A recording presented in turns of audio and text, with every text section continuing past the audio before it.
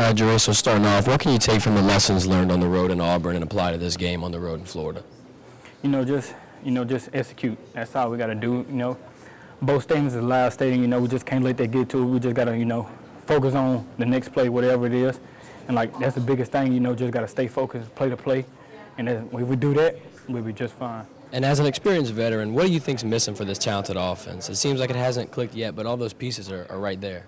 No doubt, we just got to be more consistent. That's all it is. We be more consistent, and everything will fall in place. So I feel like that's our biggest thing is just being consistent. And, getting lined up where we need to be and stuff like that. So I feel like once we all get that, we'll be down pat. And what do you do to motivate yourself through these type of slumps and rough patches? How do you go ahead and get out of those? Just keep going. I just look back the days that, where I wasn't doing nothing. I just say, I don't want to go back there. So I just got to push through it, grind through it, and whatever happens. I know you guys had that meeting with Jaden Daniels last week. What has the conversations been like since the Tennessee game? It's been always the same day in and day out. we just, we got to get the ball out and stuff like that, whatever. It's just like, we just got to execute better from all around, from the quarterback, O-line, running backs to us, and tight end. So that's basically been the message. We just got to win our one-on-one matchups and stuff like that, and we do.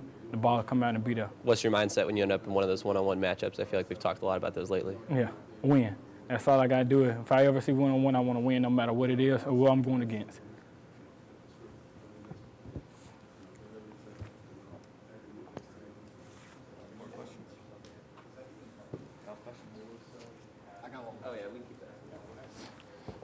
What was the morale like when Kayshawn got in the end zone for the first time this season? Did y'all celebrate, or did you say anything, or business as usual? Oh, no doubt. Whenever he got in there, I was happy for him. That was his first time since an injury or whatever. And as soon as he scored, I went up to him and said, first one since you've been back. He was like, yeah, it's been a year. He was happy. I was happy for him. And, I feel like now he got in there, y'all finna see many more of them. How do you guys get yourself on the right path? I feel like these past few years you could kind of let the season get away from you and start losing more games. How do you prevent that from happening this year? Just still, just execute. That's all we got to do. We one team. We're going to stay together no matter what we go through. Adversity hit is what we're going to do next. And, I feel like that's the biggest thing on our team right now. We lost the game, whatever. We put in the past. We're not even worried about it anymore. We're worrying about this week, focusing on Florida, take it one game at a time. So I feel like once we do that, the outcome will speak for itself. How does the rivalry with Florida kind of add to this week's game? It's a rivalry basically, but, everybody's ready for it.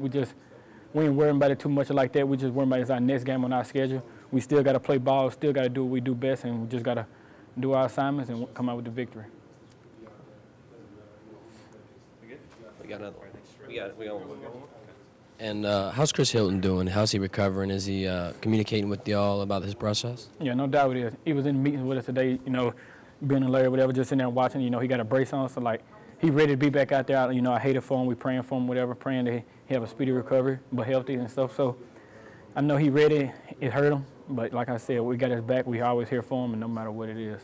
And through all these years, you racked up a lot of knowledge. When you see an opening play like that happen for Jack Bech, what do you go and tell a young man like that to lift his spirits? Yeah, when they first came there, he came to the sideline. He was frustrated. He was mad. I told him, man, just let that go. We still got. That was the first quarter, first play of the game. I told him, man, we still got a whole lot of ball to play. And so then after that, he let it go. He came out, got back on offense, got first downs for us. So like I said, that mindset of, all right, you have a bad play, just get over it. It was what's next, and that's what he did.